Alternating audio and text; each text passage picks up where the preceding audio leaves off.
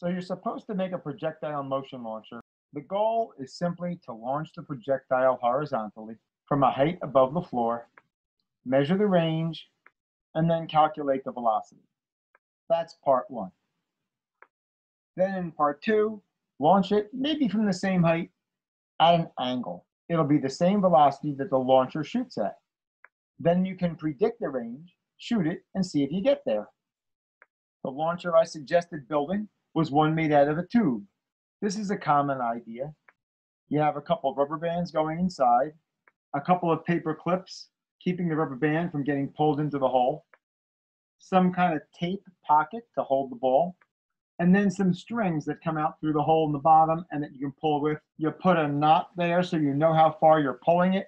You can measure the angle of inclination, put some books on one end on the table, and by pulling it back with this knot, you can see exactly how far back you're pulling it every time, so you have repeatable results. The ball, of course, has to be small enough to fit in the tube, and the tube needs to be rigid enough so it won't collapse when you pull on it. Yeah, these are all engineering details you have to work on. The first time I saw one of these was when my student brought it in, Taylor Rhodes, who now is working on an engineering degree at the University of Miami. She brought that in thing and it worked great. So some kids went online and they saw a notebook launcher.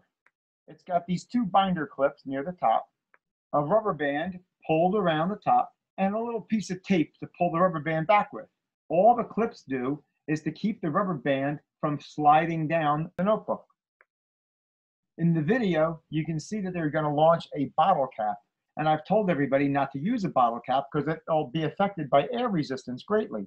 But now I see in the video that they're only shooting it like 50 centimeters. We're going for bigger fish than that. You can unwind a paper clip and hook it onto the rubber band and launch that. But you better be careful because you're going to shoot somebody's eye out.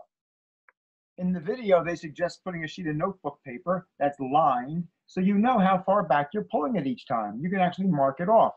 That allows for repeatability. Stack some books under this end, measure your angle.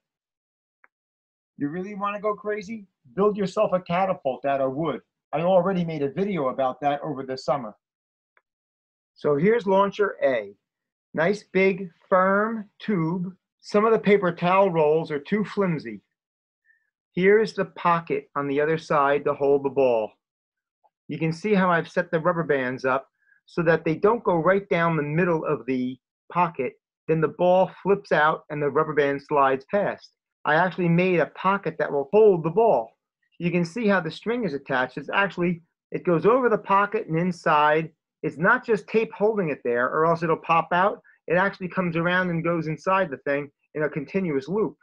I've tied it off and I have my knot at the other end here. You have to push it inside and you can see how I have a paper clip keeping the end of the rubber band from pulling through. And there's the action down in there. And you can see the knot coming out. Drop the ball down inside. Sits right in there. And it works great. Now this thing, I'm not kidding you. I made it in about 15 minutes. Let's say your tube is just too narrow. The ball doesn't fit in there very well. Try making your own ball out of the aluminum foil. I like the rubber ball because it's not going to be affected by air resistance that much. Yeah, this thing might be, but if you squeeze it tight, it'll have enough density, so it shouldn't be too bad. And you can see that you can make it any size you want. And so here I have the books. I can measure the angle simply by propping this like this. I don't need a protractor. I can just measure. I can measure over and up to get the angle. Drop the aluminum down inside. It goes right in the pocket. It's big enough, deep enough to hold it. And now I can just pull this back until I see the knot right there and let it go. And man, did that work. It's easily going a few meters. Plan B, the AP Physics binder. Okay, now I know you're all taking AP Physics next year, so this has got to work. Okay, here we go. I got a clip. I got another clip. I got the rubber band. Almost done. I took my paper clip and I unwound it. I'm going to put it like this. And now I'm ready to pull I'm ready to pull and shoot it. How do I know how far I'm pulling it? Put the piece of paper in here, fold it over the top. I can mark where the paper clip goes. I can say, oh, I want to pull it back to here. Pull and launch. That goes really far, really fast. Be careful. Have plenty of paper clips on hand because you're going to lose those things. Unwind it. Use the books. Measure the angle. Again, use a triangle up and over, right? A perfect success. Now, they suggested using a bottle cap and putting it here and now launching the bottle cap. It's going to catch a lot of air, and it's just not going to give you good results for the distances that we're using. So we're supposed to launch the rubber ball. Trouble is, you put a rubber ball on this thing, the rubber band's just going to slip past it. So that's why you have to work on making a pocket for it. Well, that gets really complicated.